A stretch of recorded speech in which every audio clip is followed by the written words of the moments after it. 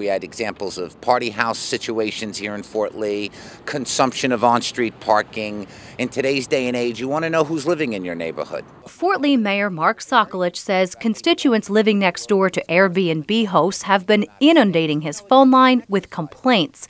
The short-term home rental service is booming in New Jersey, and neighbors in small-town suburbs say it feels a bit like having a hotel outside their house.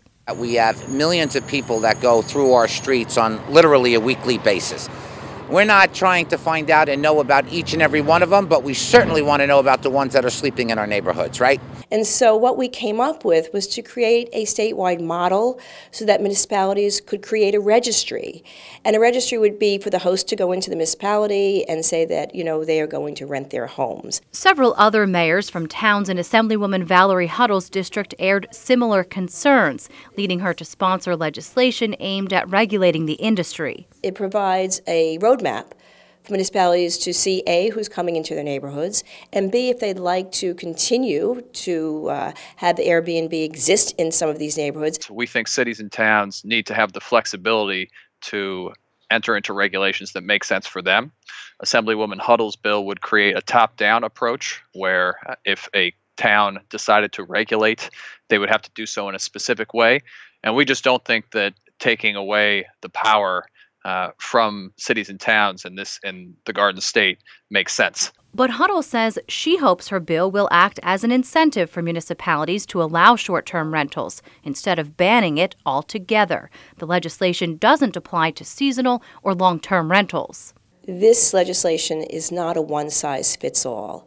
It certainly allows the municipalities to create their own guidelines, their own ordinances, their own penalties. According to Airbnb, the company does a strong business here in New Jersey. Last year alone, there were 257,000 short-term rentals, generating more than $50 million. People have a right that if they bought a home in a residential area, they assume that it's a residential area.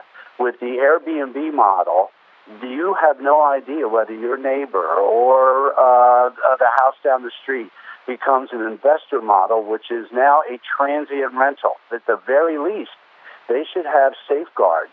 A companion bill moving through Trenton is seeking to tax Airbnb rentals with the same surcharges as hotels and motels to level the playing field. Airbnb supports collecting taxes from our community around the country, across the country and around the world, and we're already doing so in 220 jurisdictions, including Jersey City. But all parties agree the struggle is finding a middle ground, allowing property owners to make money while ensuring everyone is safe. In Fort Lee, Brianna Venozzi, NJTV News.